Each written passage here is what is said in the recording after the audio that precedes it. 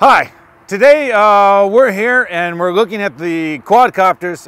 We're going to talk about the DJI Phantom and the DJI Mavic and what kind of problems we have when we get a compass error, when our copter doesn't fly straight, doesn't fly level. And we're going to look at the different ways we can fix it, what we can do to solve those problems so that our quadcopter flies straight, level, and we have no problems. If we look here, we see that it's moving all around. It was lying in my trunk for a while next to the speakers, and the magnets in the speakers affected the compass in the quadcopter. And we can see it's moving all around. It can't stay in the same spot. So we need to fix this.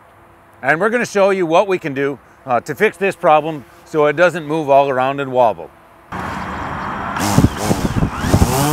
Okay, so what I'm going to do is I'm going to try and fly straight, but because we have a compass error, it's not going to fly straight.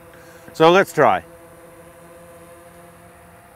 And we can see it moves directly to the left there. And that's because we have a compass error. Okay, so we're out here in the field and we don't have electricity here.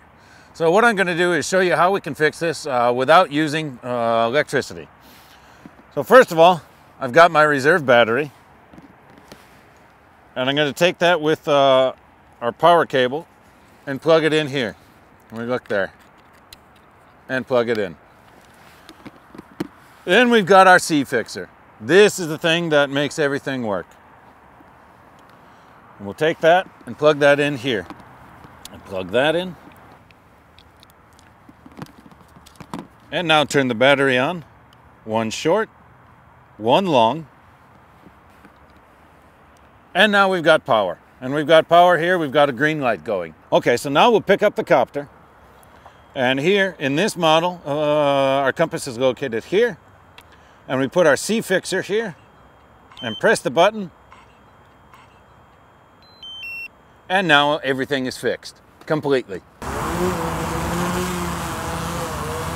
So now that we've fixed the compass error problem, we still have one step to do, and that's to calibrate the compass. And in this case, we have the DJI Phantom, and we need to do it according to the instructions.